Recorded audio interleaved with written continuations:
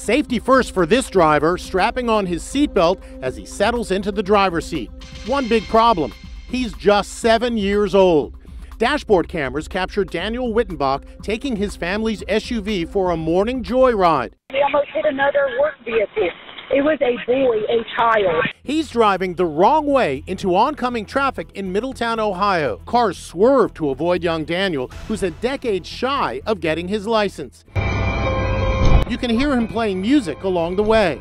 But then the inevitable happens. He hits a median and slows down. Another driver tries to help, wrapping a shirt around his hands, trying to smash in the window. Only then does Daniel think he's going to get into trouble. Stop! It's my mom's car! He didn't understand that people were trying to help him and trying to stop the vehicle. Another driver tries to body block the SUV, but it still hits this Jeep head on.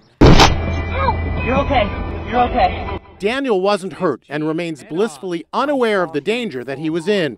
So where was he going? His only response was, "Oh, I just wanted a slushie from Speedway." Turns out his parents keep the keys stored high on a wall, but Daniel's a climber. I'm just thankful that he's alive.